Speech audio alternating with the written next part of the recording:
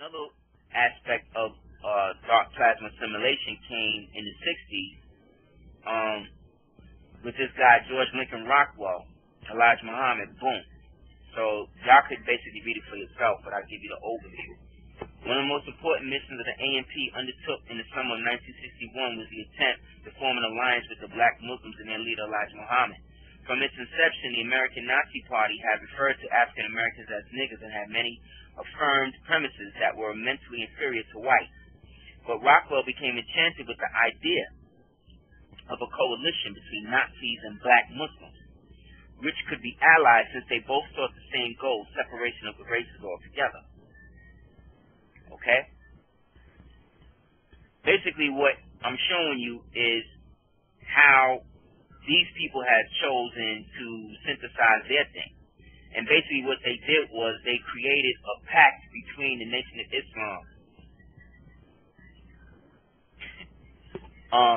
how the Nation of Islam as a organization, right, was using or worked out an agreement with these American Nazi Party that the Nazis wouldn't lynch the Muslims and the Muslims wouldn't kill the Nazis.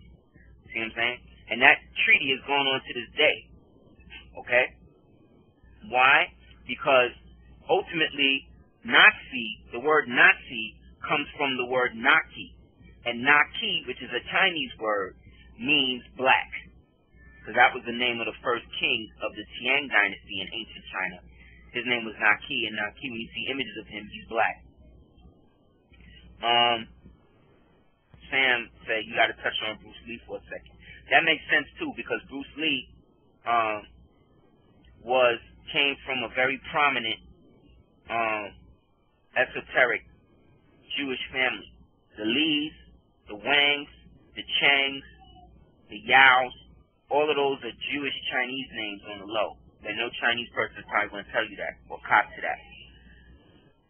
Bruce Lee, in a sense, was the first one to, he basically was a reincarnated version of an original black man who came many years before, maybe thousands of years before, and taught all of them people in China the Kung Fu martial arts. I forget his name, but if you get the book, Ancient Presence in Early Asia, they have a whole section on there, and they got a picture of him, the monk that traveled from Dravidia, India, and went all the way up into China and started teaching them all of the monks. Basically, Bruce Lee was a reincarnation of this guy. And when he created the Jeet Kune Do thing, he based all of that on water, which again is another form of current because water can carry electricity. See what I'm saying? Also, it's reminiscent of the moon, which represents the lunar energy, right? So because he basically was like a Bodhisattva or Bodhidharma, he basically brought that real energy back to where it kind of started, which was with us over here. And when he started teaching people like Kareem Abdul-Jabbar the real science and all of that, them Jews in the Chinese government wasn't having it. So the word came down through their contacts in Jewish Hollywood, and then they, decided to get rid of him. That Jeet Kune Do, if you could get that book, it's very powerful, because that also is a form of dark plasma synthesis. Why? Because the way that he talks about water, we talked about in week 2, how water was just another version of, week 1, how water was just another version of melanin, or a physical version of it as well. So again, this dude was very, very heavy with his info. Let me see. This is another book you guys can get. It's called Madame Pele, The True Encounters with Hawaii's Fire Goddess. Very, very good book, very powerful book. And the pictures they provide, they show you that Pele is actually an entity that everybody down there respects. It's a living thing. But she is manifested in the black sand beach down there, as well as the volcano. So it lets you know that Pele, again, is another black woman. All of these different components add up to a crescendo of information that eventually is going to activate something in everybody. Okay, we did this one. My bad. in everybody. So we all have something to contribute to this thing, because the way that it may manifest in me may not be how it manifests in you. You know? So each one of us has a responsibility in that sense to really activate and go hard on understanding the subtleties of what we are calling consciousness. Okay, we did her too. That's Nina Simone again.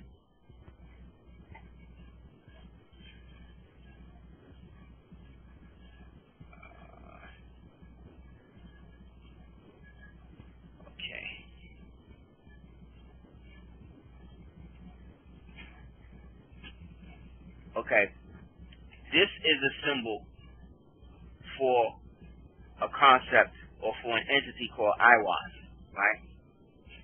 These things around here are sigils from the Enochian alphabet. Okay?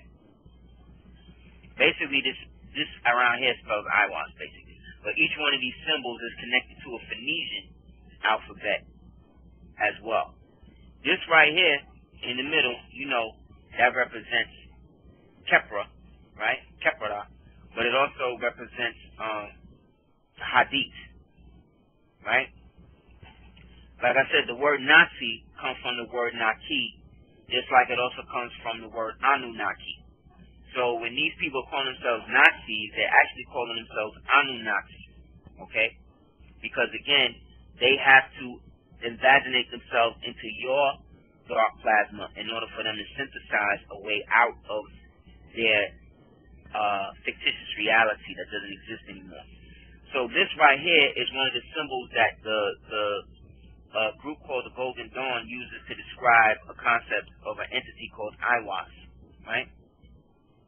Iwas, let me see. I'm going to try to write something.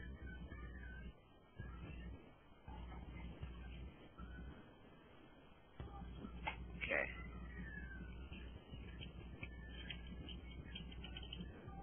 Alright? Let me see. I hope you can see this. Iwas. And if nobody can see what I'm typing, you know, let me know. Iwas. Okay.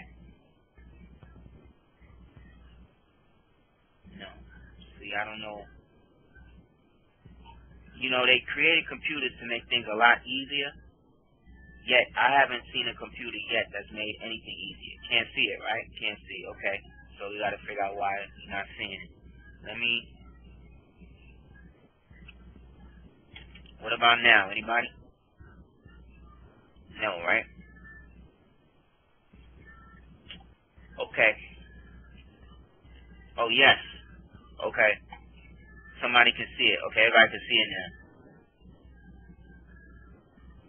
Okay, great. Boom. So I'm going to type something else.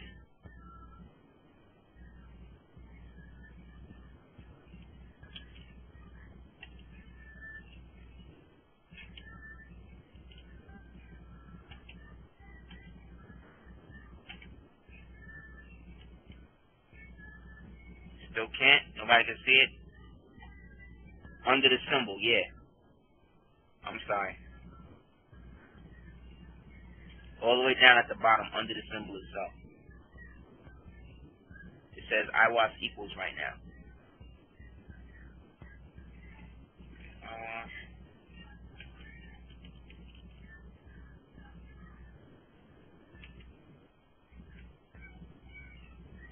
Okay, I was